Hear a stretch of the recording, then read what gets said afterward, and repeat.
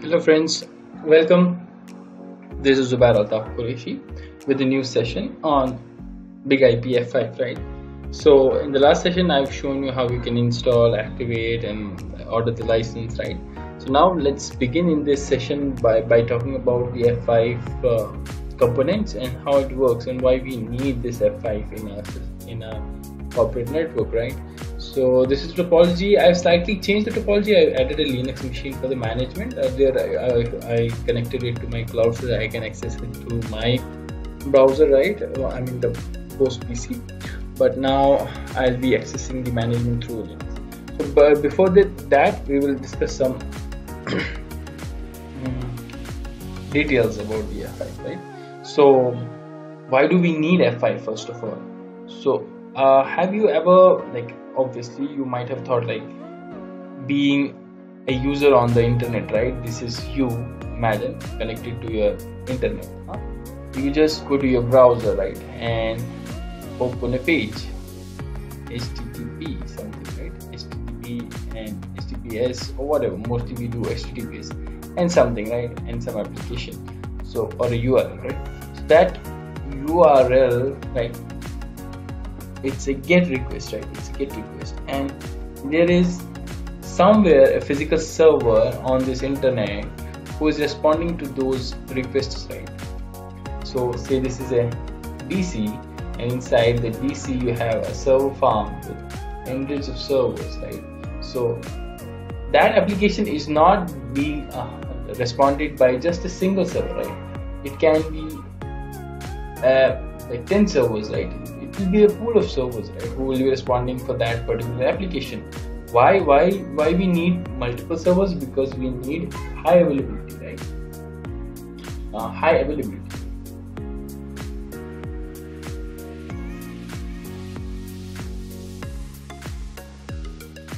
Okay, I hope that's the correct spelling, right? High availability.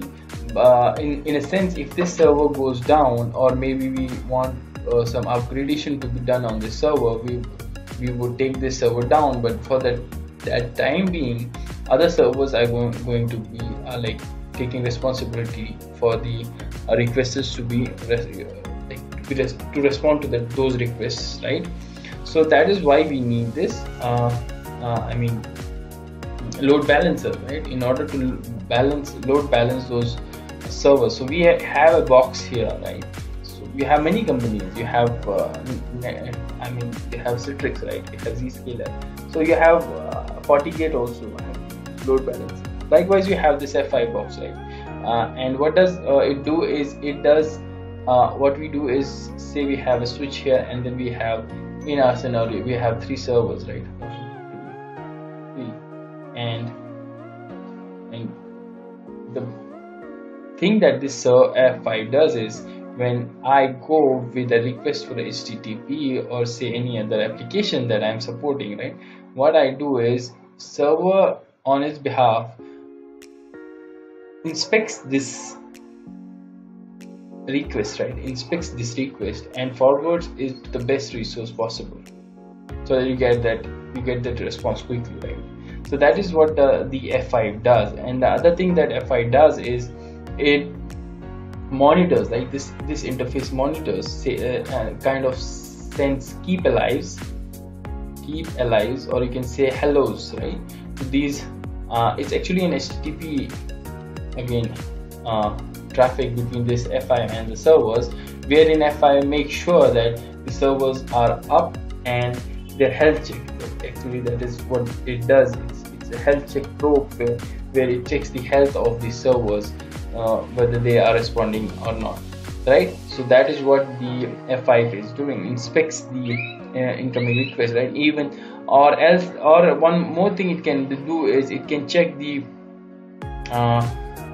host, I mean, based on the host operating system, right? So you might have different servers responding to different hosts. So you have some mobile device, right?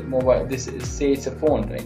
So this phone, when you go to the same application, it is not taken care by the same pool. You have a different pool of servers for the mobile applications, right? So this F5, I mean, based on the device, right, it will propagate those servers to those requests to that particular servers, pool of servers, right? So that is how F5 works, right? And one more thing is okay, this F5 can also be called the ADC, right? Application Delivery Control. That's what it does. It inspects the traffic, right, before it delivers it to the controls the delivery, right? And that is what the F5 is capable of doing. And you might hear another word, that is the load balancer, but that's not what F5 actually likes it to be called, because F5 has different modules, as I have told you before, when I was talking about the basic working of F5 and features of F5. I spoke to you about the different modules that F5 has, and one of the common is the LTM that we are going to study, that does the load balancing, right? Okay, and then you have the GTM, that is actually another load balance, but that does the load balancing on the DNS, and it does on the global scale. And you have the ASM, that is kind of a WAF, right? The web application firewall, right? That is again another module with the F5.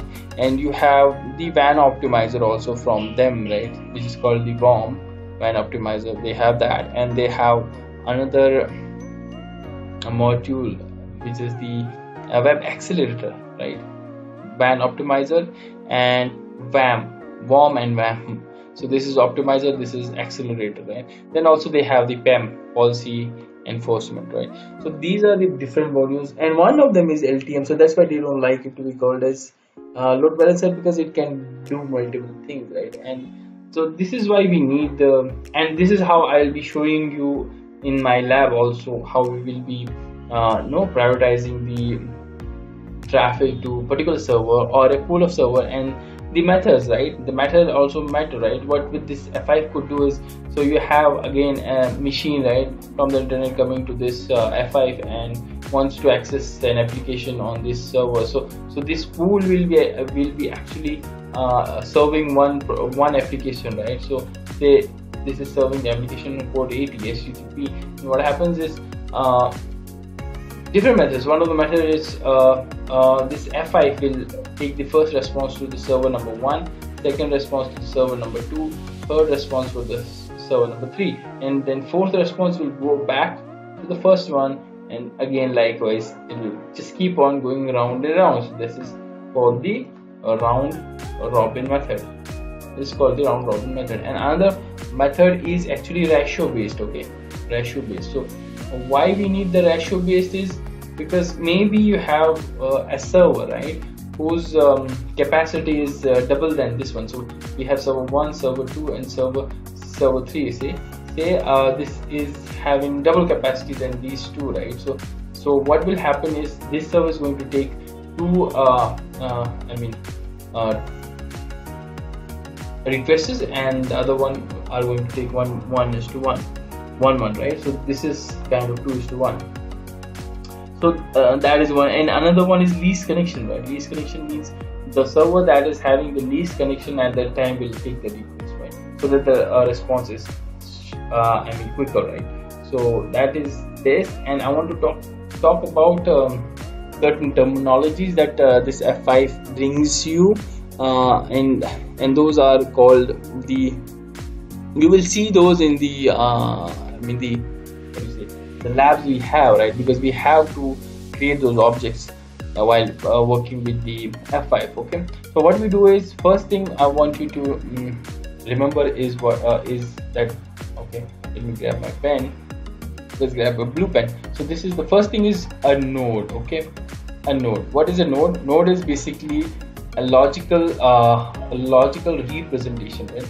Representation of our physical servers, of our physical servers that we have in our premises, right? So for example, we have these three servers, R1, R2 and R3, right? So these are actually three nodes. Okay, these are three nodes. So node means with an IP, right? 10.1.1.1.2.3. So we have 3 nodes. Okay, so this is node. And second I want you to know about is your pool, right? Pool is basically a group of servers, okay, that are serving one application HTTP. Okay, this is a pool, say pool HTTP. So this is a pool, okay, group of servers. And third thing is your pool member. Okay, pool member is nothing but your node and the port. So pool member goes in here, that group of servers, right?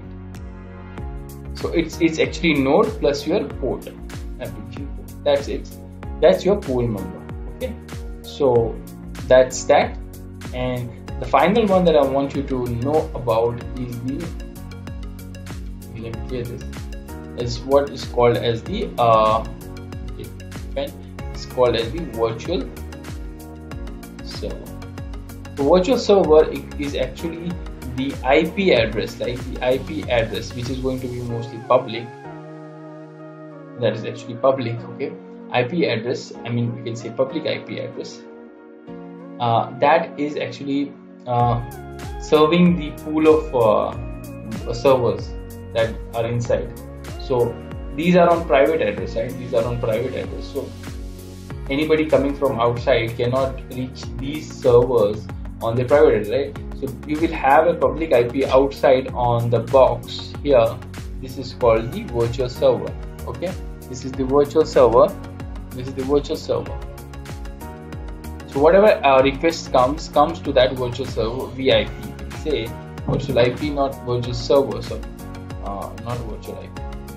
Okay, so I can take this and erase this and take this again, and this is your virtual server IP. Okay, and what happens is by default this virtual server has the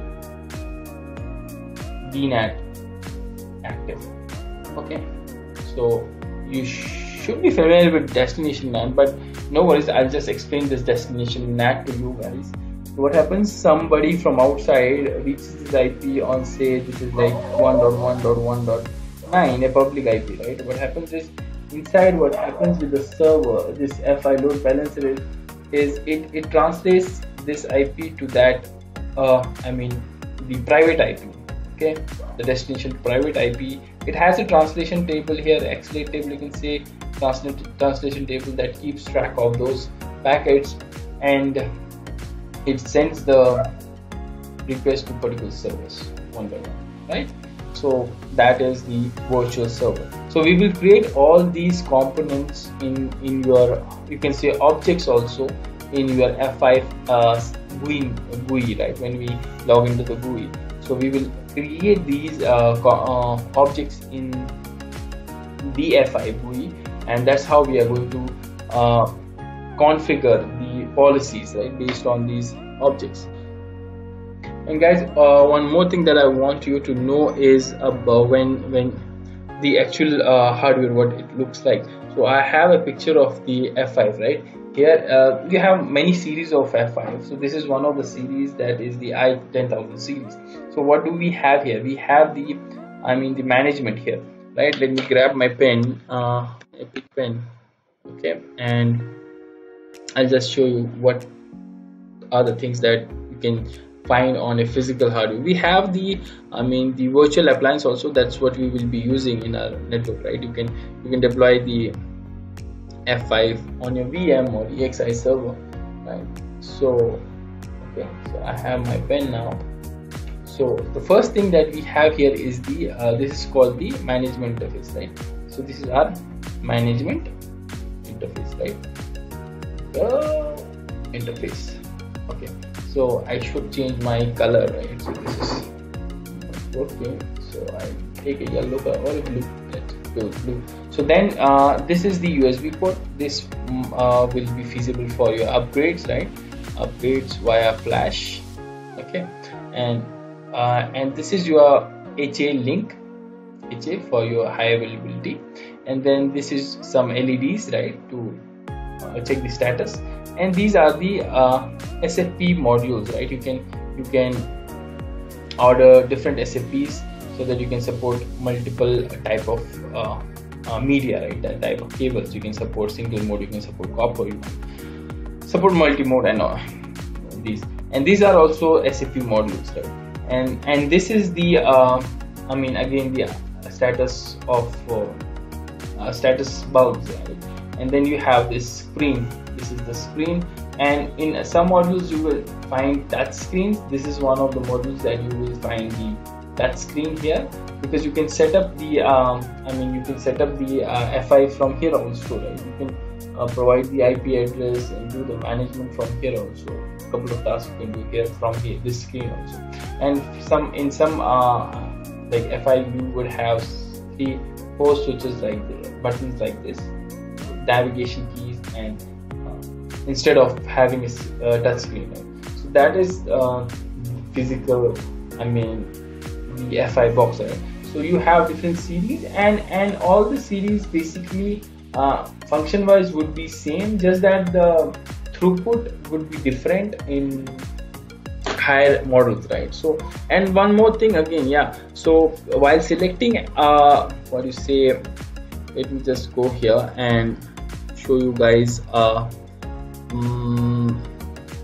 image that I kept for you guys to see. So when selecting this F5, you should know one more thing. I mean, you are not the one to provide that, but the application team does, right? Really. So you need to know the TPS, right? You can see the TPS value of different series of BIG-IP F5 hardware that you have. So TPS is nothing but transactions per second, right? So you have the capacity, I mean, your servers, right? It is the network that you have would be running multiple applications. It's not just one application, right? So that needs to be calculated, the TPS for the network, and then according to that you can just go on and deploy particular series of BIG-IP F5 load balancers in your network, right? So that is what I wanted you to know, and in this video, and this will be all for this video. Stay connected with me for the next video, wherein we will be going into our CLI and GUI and configuring all the components, objects, and we will be seeing this in action, right? So yeah guys, stay tuned and don't forget to like, subscribe my channel. Okay, bye bye, thank you.